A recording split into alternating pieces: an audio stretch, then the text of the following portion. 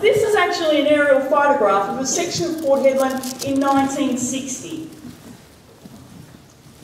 This is that same, just a slightly different perspective, that same area. That was taken in 2009.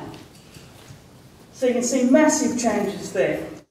Council's vision, as it was said before by Andrew, is that by 2025 we'll be Pilbara's port city. We'll have a population of at least 40,000 people, a nationally significant, family-friendly city which is safe and has that distinct, friendly, relaxed Port Hedland feel. That being said, none of what's been achieved today would have been possible without partnerships.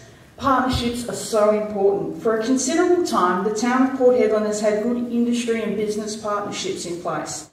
This approach has enabled the town, industry and business to kick a number of much-needed goals for the community.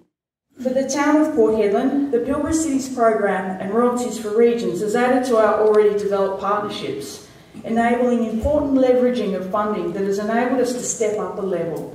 Instead of just playing footy ovals, we're now working on recreation precincts. Also, instead of just small neighbourhood parks, we're able to look at regionally significant parks, like our very own Kings Park of the North. And finally, this is our JD Hardy Youth Precinct refurbishment that's just been recently completed. And these are just but a few of the examples that can show you what can be achieved with leveraging and partnerships.